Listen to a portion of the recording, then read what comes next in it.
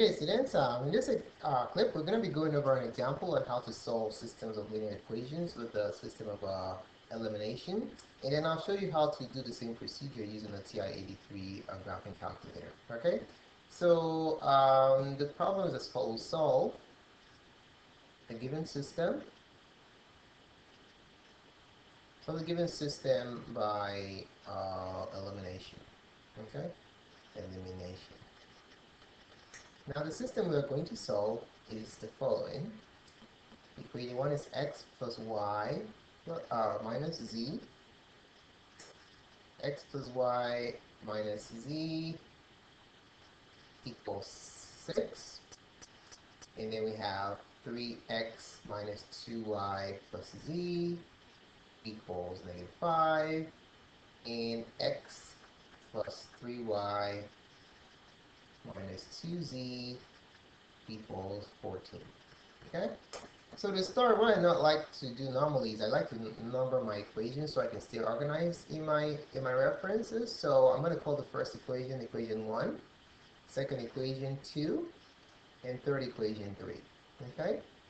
Alright, so the goal here is to eliminate one variable and then create a new system of equations with just two variables, and then I can solve them. Okay? And then I'll substitute that systematically to find what my three variables are. So the goal is to identify the variable that's the easiest to eliminate.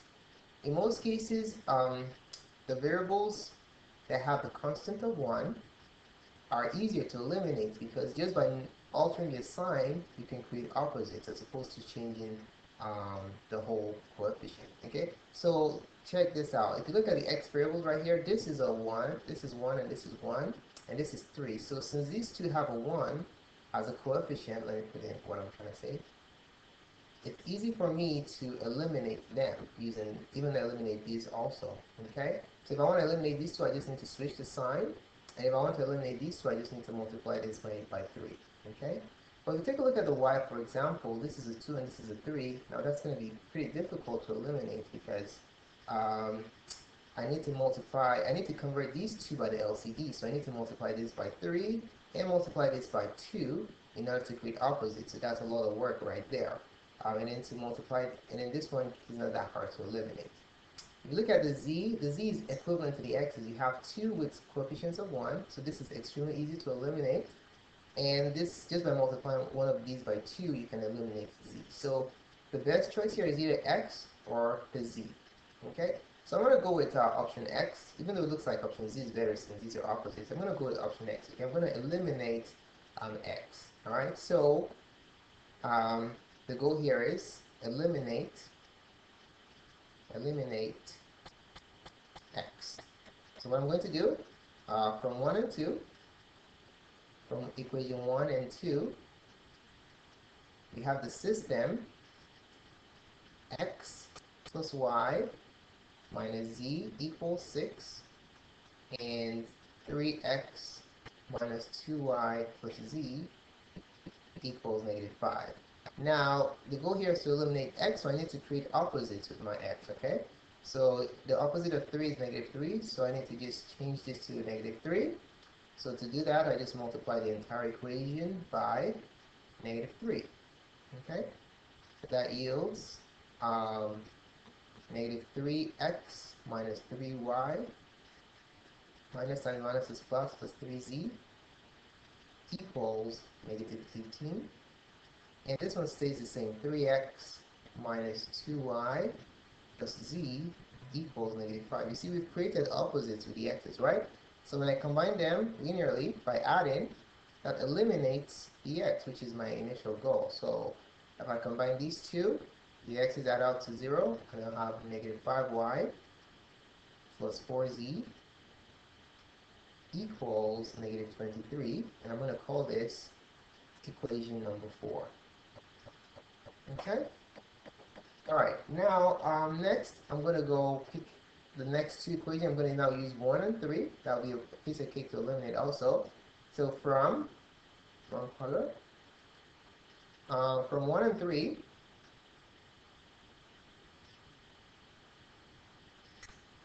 we have x plus y minus z equals 6, that's 1. And then 3 is x plus 3y minus 2z equals 14.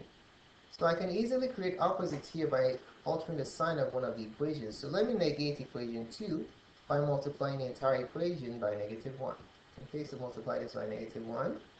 That just changes the sign. So that's going to give us the system. Equation 1 stays the same, x plus y minus z equals 6. And all the variables in the equation 2 assume the opposite sign. So it's going to be negative x minus 3y plus 2z equals negative 14. Notice that my x's are opposites. That's exactly what I want, because when I combine them by a linear combination, they will be eliminated. Okay? So these two add out to 0. So you have negative 2y plus z equals negative 8. And I'm going to dub this equation 5. Alright? So we have created a new problem with just y and z variables. It's basically a new system. So what we're going to do is we're going to combine 3 and 4. So from equation, 4 and 5, which are the new ones we just created by eliminating x from 1, 2 and 1, 3. We're going to have negative 5y plus 4z equals negative 23, and 2y, negative 2y plus z equals negative 8. Alright, now we're going to ask ourselves which one is easiest to create opposites. If I want to create opposites with the y, I'll have to multiply this by 2 and then this by 5, by negative 5, alright? So they'll become 10 and negative 10. That means I have to multiply both equations. If I want to create opposites here, I just simply multiply the second equation by negative 4. So that's much easier, right? If I can multiply one equation, it's better than multiplying both, because I have fewer steps and I'm much likely to make less mistakes. I'm less likely to make mistakes, okay? So the optimal choice is to eliminate z by multiplying the second equation, namely equation 5, by negative 4. That will create opposites with the z, and then we can eliminate, alright? So by doing that, I'm going to have negative 5y plus 4z equals negative 23. Distribute this negative 4 to everything. I'll have 8y minus 4z equals 32. Okay? Now what I'm going to do is I'm going to add downwards. The x's are the z's are opposites, which is exactly what I want. So they add up to 0. So I'll have 3y equals 9. Okay? Divide both sides by 3. And we have our first solution, which is y equals 3. Okay? Alright, let's box it so we don't lose it. Now what we're going to do is we're going to substitute this y into 4 or 5 to get z by itself. Okay? So now which is the best place to substitute it? Is it in 4 or 5? Well, since z is isolated here, I can find z without dividing. If I wanted to find z with equation 4, I have to divide by 4. So this is the quickest one right here. So I'm going to substitute 3 for y in equation 5. Had I plugged it into 4, I will get exactly the same answer, just with a few more steps, okay? So I'm going to get negative 2. Let me color code the substitution here so you can see, times 3, that's for the y, plus z equals negative 8. This is what happens when you plug in 3 into equation 5 right here, alright? So let's solve that. So we're going to go and have negative 6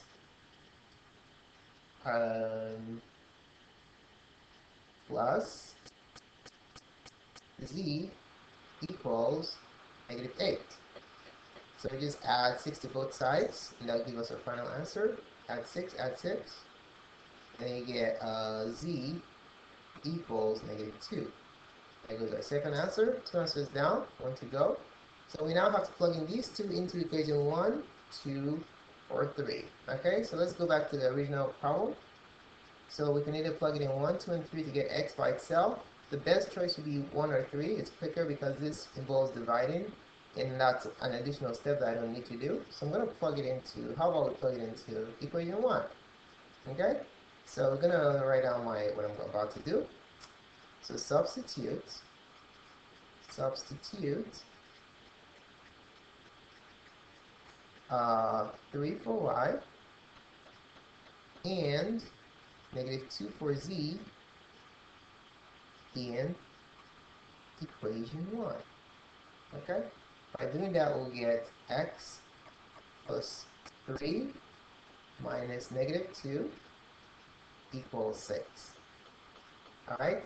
Solving that, we'll have x plus 3 minus times minus is a plus 2 equals 6. X plus 3 plus 2 is 5 equals 6.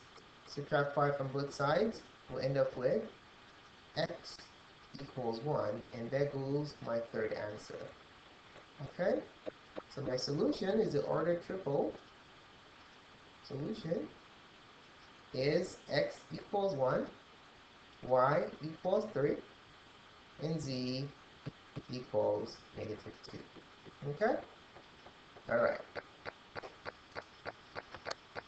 Now I'm going to show you how to do this problem using a Ti-83 graphing calculator in just one step. So let me rewrite the original problem. The original problem was solving electronically. This is what I'm going to do right now, solving electronically. I just did it manually. Solving electronically with a Ti-83. Okay? So this is a matrix, which is the system's x plus y minus z equals 6, 3x minus 2y plus z equals -5, and the third equation is x plus 3y minus 2z equals 14. Now, in order to be able to translate it into a language that a calculator understands, I'm going to transform it into its related matrix form, okay? So all I'll just do is I'll just extract coefficients. If there are no numbers, the default coefficient is 1. So for the x, 1 is a coefficient. For the y, 1 is a coefficient. For the z, -1. Have a 1 here, and have a 1 there, okay? So if I want to transform this into its matrix, related matrix form, it's going to become the matrix 1, 1, -1, 6, 3, -2, 1, -5, 1, 3, -2, and 14. Okay? I'm going to call this matrix A. Okay? Call this let's see. Alright, I'm going to store it in matrix A. Okay? Alright. Alright, so I'm in matrix A. Alright? If I'm using the Ti-83, I have to be specific as to where the kind of data type I'm storing my matrix in. But if you're using more advanced graphing calculators like the 89, for instance, you can store a matrix in a variable, okay? So we're going to start in matrix A. So what I'm going to do is I'm going to carry out a command called the reduce row echelon form. The reduced row echelon form command. Reduced row echelon form. That command is called RREF. Okay. So what I'm going to do is I'm going to find the reduced row echelon form of matrix A. When I find the reduced row echelon form of matrix A, the matrix in column 4 will be my answer. Okay. This will be my x. This will be my y. This will be my z. Okay. So let me show you how to enter this in your calculator. There are two ways of entering this in your calculator. I'll show you the quickest way, which is by entering it directly into the home screen. Alright, so we have second function bracket, which is the x right here. That opens the entire matrix. Open the first row, just enter the numbers, let me say with a comma. So we have 1, comma 1, comma, negative. Don't use a minus, okay, be careful using negative. -1, comma 6. That completes row 1, so close it. Open row 2, 3, comma, -2, comma, 1, comma, -5. That completes row 2. Row 3, open it, 1, comma, 3, comma, -2, comma, 14. That completes row 3. That completes the entire matrix. And what we're going to do, let me just press enter just to make sure it's well entered. Enter, okay. is good. So we have 1, 1, negative 1, 6, good. 3, negative 2, 1, negative 5, good. 1, 3, negative 2, 14, excellent. So let me recall it. Second function, enter, will recall my original entry, which is this matrix. I'm going to store it in matrix A. How do I call matrix A? I'll just press second function, x to the negative 1, which gives me access to the matrix menu, okay? So second function, x to the negative 1, gives me the names of the matrix. Okay, I'm going to press enter for matrix 1, enter. Okay, so to make sure that I have this stored in matrix A, I'm going to call matrix A. Second function, matrix, enter, A, enter. Bam, it gives me the matrix. So I have my matrix stored in A, okay? So what I'm going to do is I'm going to carry out this command reduce relational form on matrix A. I want to find this. I can find this in two ways. Okay, I can go into my matrix menu. I'm sorry, I think math. So press math, and then actually matrix math. Okay, so if we go to matrix math, so second function matrix. Matrix has its mathematical operations here. So I just scroll down to RREF, reduce relational form, enter, and now that brings up the command, all right? Another way to get it is to go to the catalog. This is easier because you don't forget anything here. The catalog is right here. So second function, catalog. I'll press R with R, letter R. Scroll down and just look for RREF. Okay? RREF, where are you? Where are you? There you go. Yeah. Okay, RREF. Now I'm going to call up matrix A. Second function, x or negative 1, takes me to the matrix menu. Press enter for matrix A. Close it, enter, down. Okay? So the reduced rational form for my matrix is, reduced rational form of matrix A is basically 1, 0, 0, 1, 0, 1, 0, 3, 0, 0, 1, negative 2. Alright, so guess what? The numbers in column 4 are my solutions. Okay? Because this right here is x, and this is y, and this is z. So this equation is basically telling me that x is 1, y is 3, and z is negative 2. Alright, so this is a cool way to just check your work, just to make sure your solutions are correct. Alright? So there you have it. So thanks so much for taking the time to watch this video. Feel free to subscribe to my channel by clicking up here. More videos can be found on mytherserve.com. Thanks again and have a wonderful day.